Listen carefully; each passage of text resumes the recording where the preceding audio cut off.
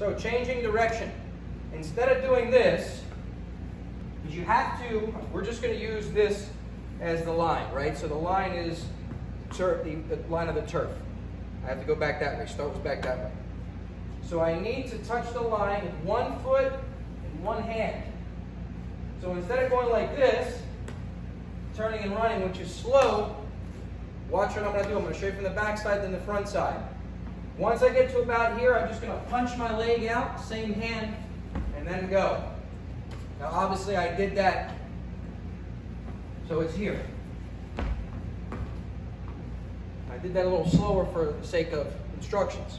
Here's what it looks like from this side. So again, instead of going here, down, because now I got to stand up and turn and go. Once I get, you're going to practice this, it's about my distance, I'm jogging, I punch my leg like this. This hand hits the line, boom. Now look, I'm already at the right angle to accelerate back.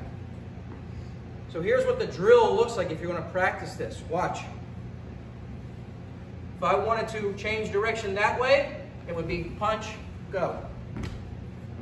So you would be keeping your torso still, and you would switch. This is a speed drill I learned 20 years ago, and I'm sure it's much older than that. Specifically for change of direction.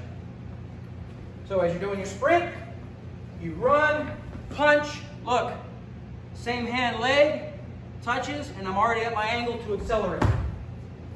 Last point is there's a crossover that happens.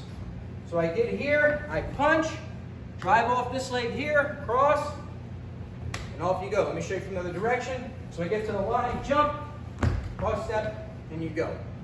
You'll see the same thing happen at the NFL Combine when they do any sort of change of direction drill.